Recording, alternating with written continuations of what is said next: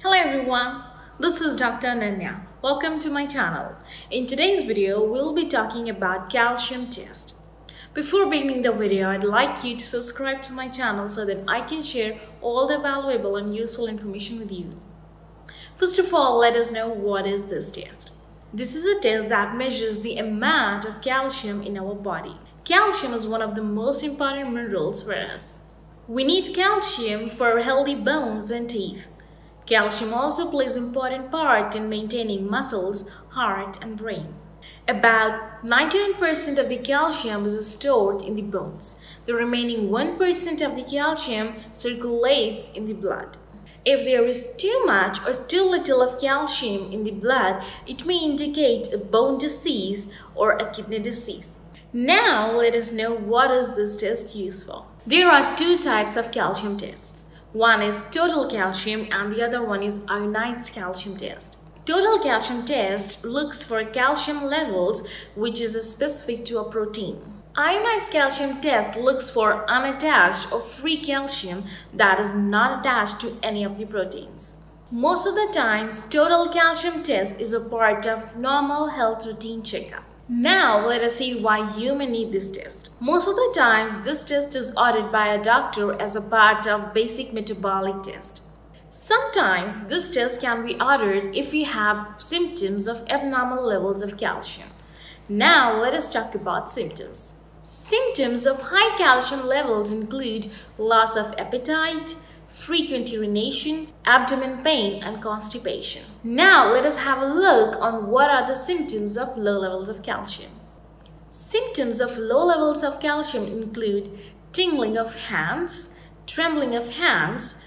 It sometimes includes tingling of lips and tongue as well.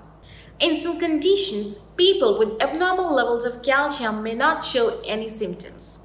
Also, if you have a pre-existing health condition that might affect your calcium levels, your doctor might ask for this test. Now, let us see how is this test done. For this test, a small sample of blood is withdrawn from the vein of your arm. The sample is collected and then sent to the lab. The results usually come in a day or two depending on the lab.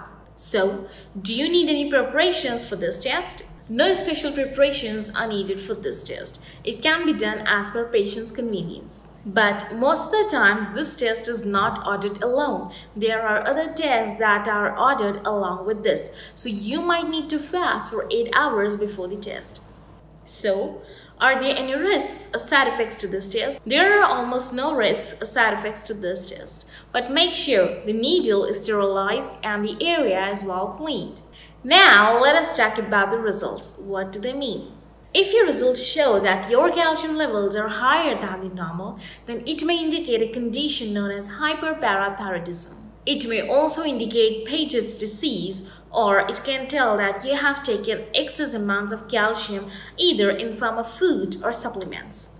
If none of these conditions match you well, then it might indicate risk of cancer. If your results show that you have lower levels of calcium than the normal, it may indicate that you have hypoparathyroidism.